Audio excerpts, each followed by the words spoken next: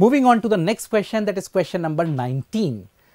Equation of a common tangent to the circle, one equation is given, and the parabola y square equals 4x is a simple question from coordinate geometry.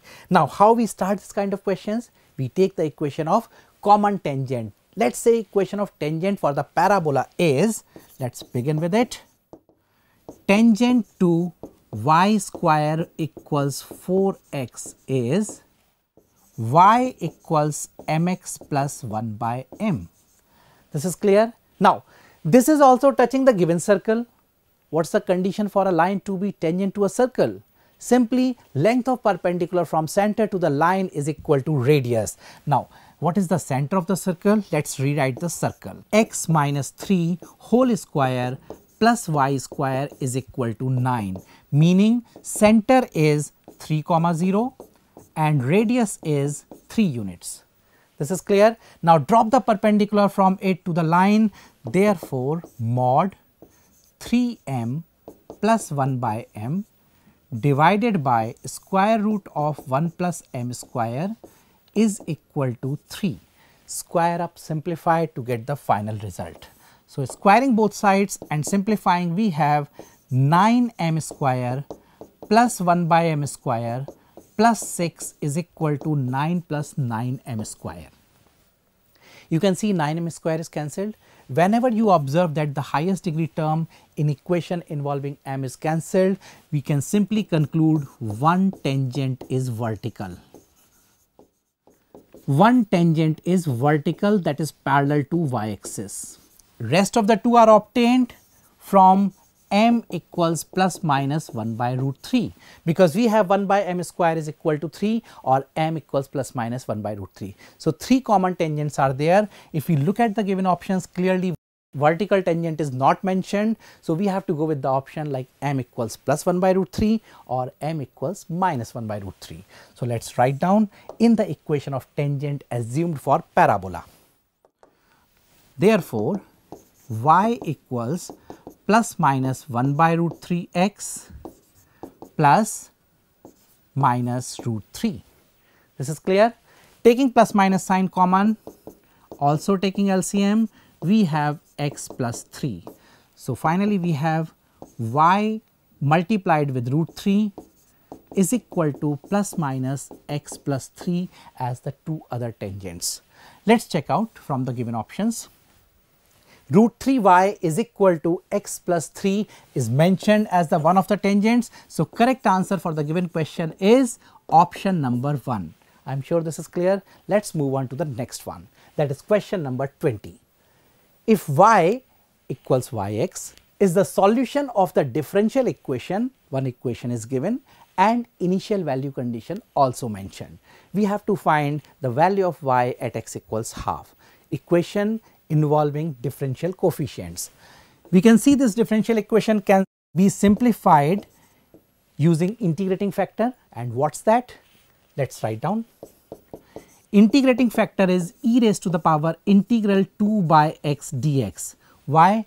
We have divided this equation by x and we have written it as linear differential equation, meaning we have rewritten it as y dash plus 2 by x into y is equal to x. This is clear. Okay. Now, we have this term giving me x square as integrating factor.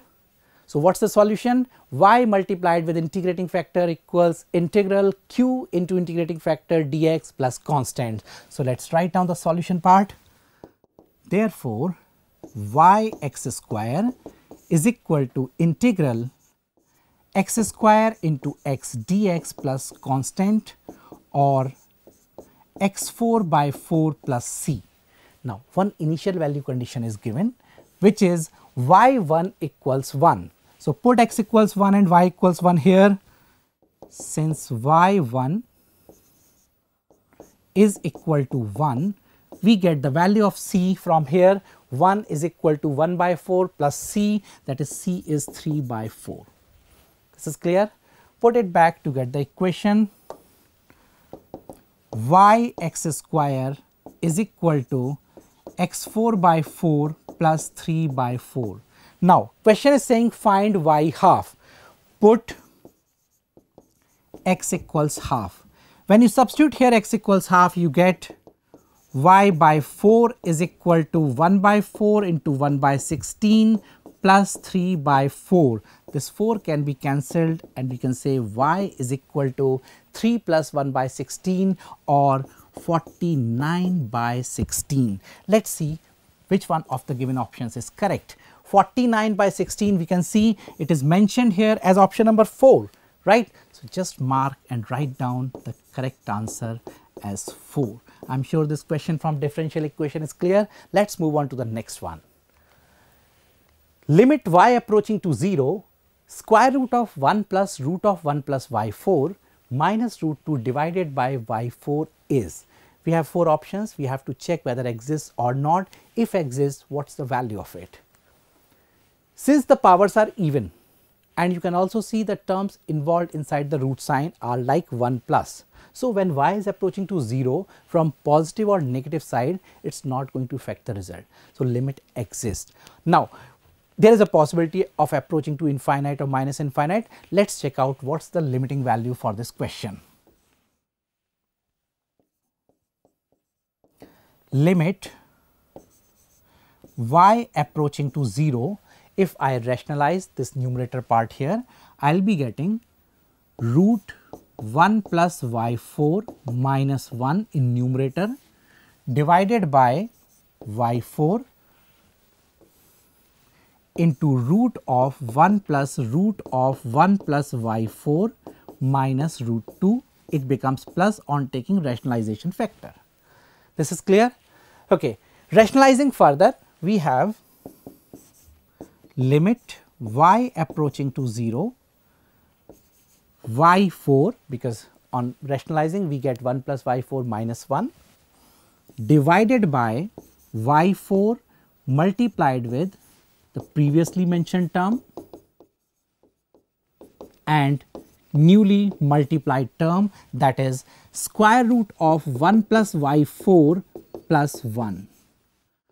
I'm sure this point is clear. Just apply the limit as y is approaching to 0 after cancelling y4 in numerator and denominator. What we get?